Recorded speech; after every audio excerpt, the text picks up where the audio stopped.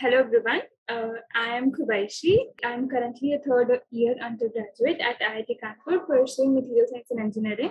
And today we have with us Siddhant, who scored 168 rank in JEE Advanced 2021 and is currently pursuing Computer Science and Engineering in IIT Kanpur. So Siddhant is today here with us to share some strategies, some part of the journey which would really help us to improve ourselves and हम थोड़ा better perform कर पाएंगे जितने भी JEE वाले बच्चे हैं उनको हेल्प मिलेगी सो स्टार्टिंग विद सिद्धार्थ अपना थोड़ा इंट्रोडक्शन दो। मेरा नाम सिद्धांत है। मेरे बाप का नाम शांतनु सिरोटिया है। मैं यहाँ मुंबई से आया हूँ। भारतीय प्रौद्योगिकी संस्थान खड़गपुर द्वारा आयोजित संयुक्त प्रवेश परीक्षा 2021 अग्रणियों को उत्तीर्ण कर मैंने यहाँ संगणक विज्ञान एवं अभियांत्रिकी में प्रवेश किया है। मेरी मुख्य अभिरुचियां किताबें पढ़ना एवं चिड़ी बल्ला खेलना है। Okay, so that was a formal introduction of IIT Kanpur, and I hope that everyone gets it. Basically, it's a Hindi version of whatever I just said. So, starting with the first question, जब तुम्हारा rank आया था, जब तुम्हारा result आया था, what was your reaction? And जब तुम IIT में select हो गए थे, like IIT Kanpur, CSC, final जो सा काउंसलिंग राउंड के बाद जब तुम्हारा आईआईटी फाइनलाइज हुआ था, what was your actual reaction? Right, so towards the end of preparation, it was quite like I had in some sense understood that I'm going to get a good rank based upon my performance in the mock tests and the previous year papers that I'd solved. But still, like the day that I logged in and then actually saw the number, it is still a very memorable day of my life. I felt very happy because JEE, like throughout JEE, you're quite uncertain about what will happen, where you'll end up, what that exact number will be. But when I saw that rank, yeah, like the period of uncertainty had finally ended, and it was like a dream that I had for 2 years of going into IIT was finally going to become true now after a very long and hard journey. So did you take a drop in your 12th? I did not. Okay. So what is your experience of your initial coaching years? Like what did you struggle through and did you really start preparation for JEE? I actually, when I started preparation, I lagged behind a lot, and there was a brief period in which I told my parents that I cannot handle this and I want to give up. But yeah, like with proper mentoring and support from my teachers, I was able to manage it. So initially the thought of giving up was something that I had in my mind regularly, but after some time I started to get the hang of things, and it worked out well towards the end. Yeah. And would you prefer quality over quantity? Like whenever we are preparing, the number of questions, the number of hours you put in, what would you prefer? I believe it depends upon what you want as your next goal. So if you want to improve upon your speed, then like let's say if you're preparing for JEE mains, you're very close to JEE mains. You need to have good speed. You need to have a decent understanding of the topics, but it need not be as clear as it's required for advanced. So if you want to get faster at solving questions, then quantity matters more. If you want to get a better understanding of the subject and like being able to apply the concepts, the fundamentals more in a better way, then the quality of the questions and the material matters. So any special trick or some habit which you followed during your JEE preparation? I revised my class notes a lot, and I think that has helped me. Like the syllabus of JEE Advanced is quite vast as well as JEE Mains. So I've seen some people struggle with the amount of material that is there. So revising regularly and going through the class notes a lot of times has helped me a lot. So what actually, how did you revise your class notes? So I was experimenting. I've tried 2 or 3 different ways. Some ways I did not use it also. Initially I used to just read the class notes sometimes when I'm just free for 5 to 10 minutes and I have nothing to do. Sometimes when the professor is late and I have some extra time, so I used to do revise the class notes then. And sometimes I used to spend most of my Sundays relaxing a bit and revising my class notes. So my Sunday was mainly devoted to that, because usually my coaching used to keep mock tests on Sundays. And after writing papers for 3 hours or 6 hours, it used to be quite exhausting. So I just relax a bit. So that is how I used to do it. And like, yeah, sometimes I uh, I just read the notes. Sometimes I used to write some formulae or main points of or concepts along with them. So yeah, I've tried 2 or 3 different ways. So I used to make short notes also sometimes, but bad practice that I had was that I never used them ever again. But yeah, writing things again and again did give me a better retention. I had better retention in terms of the material. Like I was able to remember things. Okay, so particularly about chemistry, like how did you manage to do chemistry, inorganic, organic, with so many reactions, every time different Uh, solvent and different product is getting formed? So, Right. So actually, I feel like the way chemistry is taught in JEE is not the way chemistry should be taught. okay. It is an experimental subject. So I was so in my school there was a good chemistry lab, and I spent quite a lot of time over there. So like I have experienced the reactions in real life, and it is something fascinating. I never hated chemistry like most JEE aspirants.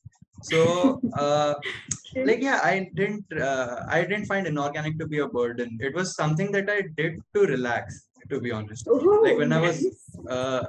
not feeling like being intensively studying math or physics, I just go to chemistry, lie down on my bed, read the reactions, and sometimes write them as well. So yeah, it was my fallback basically.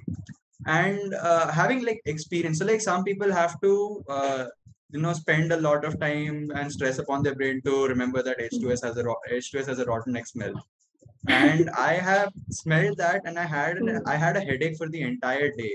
Okay. And I remember that experience. So even after, so it's been more than a year since I wrote JEE, but still I remember this because having experienced it helped, I guess.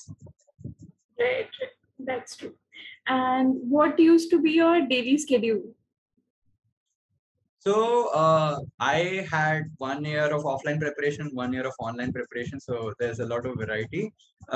During offline, I used to have classes from 9 to 2, if I remember correctly.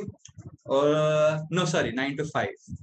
So yeah, I used to wake up, and the moment I had to leave from home instantly after breakfast and getting fresh. And then after I used to come back, so sometimes I used to stay back in my coaching and study over there and then come back. Or sometimes I used to come back at home, and usually I was quite tired. So I'd say my offline preparation days were not as effective. And when online preparation started, initially I used to slack a lot. So I wasted a lot of time during the initial couple of months.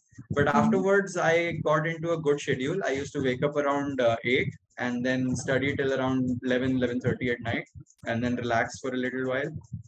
Obviously, I took a lot of breaks in between. I didn't study continuously. So, Okay. but still, I averaged around 10 hours, I guess. 10 to 10 and a half hours, I think. Yeah, and I used to relax and then sleep around 12:30. I didn't stay up late. Uh, like there are a lot of people who stay up late, but I was advised by one of my teachers that like we may all have our natural schedules, and some people are more efficient at night. Some people can wake up at 4 and be very efficient, but all of us are being tested based on upon a standardized method. That is, the paper will be fixed from 9 to 12 and 2:30 to 5:30. Right. So that schedule is fixed, and we all have to adhere to that. So that is why Mhm. I sort of got into this schedule, that my active hours should be around this time. Gotcha. That's nice. And tell me something about your coaching. Like, how did you actually study? So to be honest, coaching did not really have a huge role in my preparation. Mostly it was about my teachers, and they were quite proactive in making sure that they're doing the best for each student in the batch. And that is what helped all of us move forward, I think. So with the academic support during JEE time, we also need an emotional support. So who was the one for you? My maths professor during my in my coaching, I have had hour-long conversations with him sometimes. So yeah, like having like most of the people who are teaching in coaching, so they've been through uh, a similar thing, and they have taught a lot of students, like the faculty that have been teaching for around, let's say, 5 years or 10 years as a minimum. They've seen a lot of they've seen a variety of students, they've seen many different kind of students. So yeah, like they have had, like, their experience matters, and especially for something like JEE, there's not a lot of room to experiment, because a period of 2 years is quite short, and the preparation is very intensive. So yeah, having an experienced person around and like having their inputs and advice really helped me a lot. So just tell me, like, whenever you had tests or something, like if you didn't score well in any of the tests, what would be your first reaction? Like, was it like, yeah, test acha nahi hua, or you used to be working on that on next few days? So right, it depended. So if I was confident that my test went well and it didn't go well, it used to affect me a bit, and then I didn't study for the entire day. Okay. That is not something that I'd recommend though. But yeah, like I was quite moody during my preparation, so I largely did what I liked doing, and it was counterproductive sometimes. But yeah, like there are some people who can consistently work irrespective of their mood or their like whatever is going on around them, irrespective of that. But yeah, I used to be a bit moody. Like it depends, like that's what I said, each student is quite different, and to be honest, like the teachers know what's best for each type of student. Right, anyway, getting back to the question, sometimes, like if I expected that the test wasn't going to go well, like the result wouldn't be great, I was prepared beforehand, and so I had already started working upon the things that affected me a lot during the test. Like if I'm not able to solve something, I at least know where that question is from, and I used to work upon that chapter or that area of the subject before the results itself sometimes. Good. And any suggestion particularly for any subject to the JEE aspirants? Uh, so for chemistry, regular revision is quite essential, especially for inorganic and organic. For physics, mainly it's about using the fundamentals. So getting that clear is quite necessary. And for maths is just so it's quite interesting. And if you I don't really know what to say about this. Like if you start getting math, you will be amazing at it. But sometimes getting started is where people get stuck. Uh, Instead of dealing with math emotionally, if we think about it analytically, that helps, I guess. So Which was sticking your to favorite? uh, I liked I liked all three of them a lot. I can't really pick one. So like when I started JEE, like I said, I had a feeling of giving up. So chemistry was my comfort subject because that was the only thing that I could do. But over time, I developed a huge liking for math and physics as well. So any particular preference for like 11th में physics पसंद था या chemistry पसंद था, 12th में ज़्यादा maths पसंद था? 12th, I started liking math a lot in 12th, and largely over the first half of 11th, I liked chemistry, and in between, like I still like mechanics a lot, and so yeah, I mean, I can't choose one. It's not easy. Okay, okay. So lastly, what are your future goals? I am, to be honest, I am not quite clear about that right now. And in some sense, I'm glad that I'm not, because there are a lot of opportunities after coming to IIT. you may like people hear about this before itself, like there are a lot of things that you can do in life, but after coming to IIT, I have realized that, and to be honest, there are more opportunities than I thought that there will be. So yeah, and the fact that I'm undecided right now is giving me a good so I have a good mindset to explore, and so that's working right in my favor right now, I think, hopefully. Like I said, I'm not sure. So here we got more control over our life in some sense, and we can feel that, and sometimes it is a little confusing, but yeah, I guess I'm trying to find my way. Okay, so what explorations have you done till now? Right. So I tried different fields. Like after coming to IIT, I didn't want studying to be my primary goal, although they should be up to a certain level and I should be learning something all the time. But yeah, I tried studying ML a bit, and I got into so after coming to campus, I played some sports for the first time in my life. I played tennis for the first time in my life. I played squash and hockey, and I also went to some. So I used to debate before, and I tried my hand at the debating society of IIT Kanpur, and I tried to pick up my habit of reading again, and I also joined the public relations wing of our cultural fest, Antaragni. So I'm trying different things, and not just academic things. That's great. And you know that public relations wing is actually responsible for bringing up celebrities and taking care of them. Right? So that's a huge responsibility for you people. Also, you would be getting to click photos with them. Yeah. Okay, so what major change do you feel in yourself after coming into IIT, like from JEE preparation time, and what are you now? So like I said, we just got a lot more control over our lives. So here we have to set our own boundaries and control schedules. As in freedom. To be honest, the JEE journey that I had was quite well mentored, and my parents did give me freedom. They never interfered with the way that I was studying or how much I was studying. There were times when my father used to ask me what are you doing, and my mom used to say, just let him do it, he'll do it on his own, in his own way.